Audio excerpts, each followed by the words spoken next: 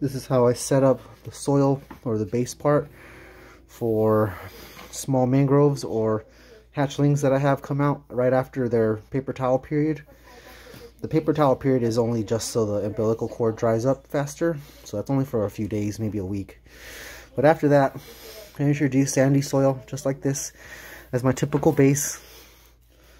You can make it whatever ratio you feel like it, but I kind of do a little bit more sand than soil sometimes. It really just depends on what I have too. So this is the base here.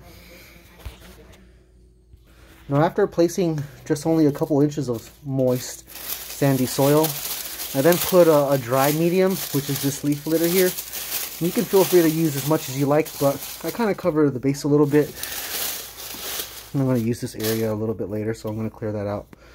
But this gives the animals something dry to sit on instead of just always being on the moist bedding underneath. And it also traps the humidity a little bit better, conserving the moisture within the soil. To really keep things simple, instead of adding a ton of hides everywhere, I mean, you can do that. Sometimes it's a lot easier to simplify things.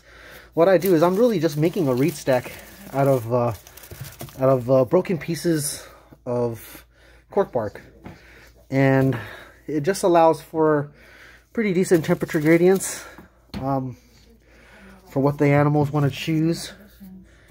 And really, it is simplifying how I'm keeping them for the couple months that they're in here.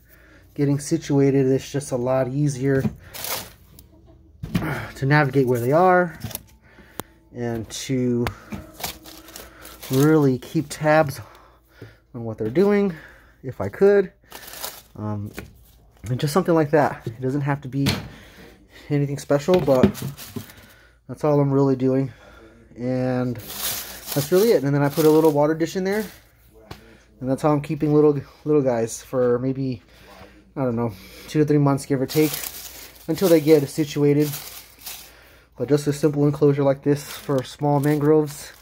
You can spruce it up, add more to it how you want, but for the basics, this is how I'm keeping them.